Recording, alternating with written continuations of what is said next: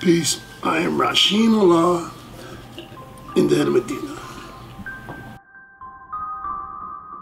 And we were young bucks. And we fell off the horse a couple of times. You know, because we were learning how to ride that horse. When you say you fell off, like, you know, can you talk about that a little bit? A lot of times, you know, we made mistakes.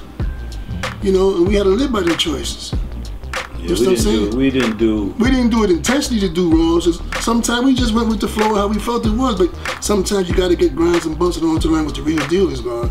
Yeah, we didn't do what Allah told us to do, even with the drinking and all that kind of stuff. You know, a lot of people think that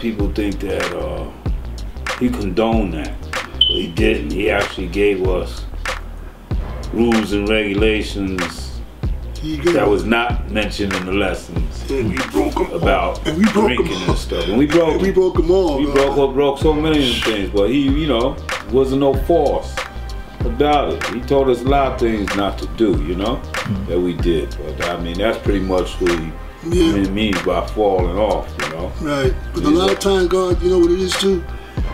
We had to learn to fend for ourselves after the father left. But we had a very short time limit, but what he gave us was forever. You understand what I'm saying, God? We just had to be patient, you know, and trust in the fact that he is who he is and we are who we are, because what he gave us is still growing in us, God. It didn't just stop when he left and all of a sudden we can only take it so far, then pass it to the next brother so we could go further and further. What he gave us was an everlasting situation that's always going to be what? Growing. That's why the flag has 8 points. Ever expanding universe. You know what I'm saying? Ever expanding knowledge.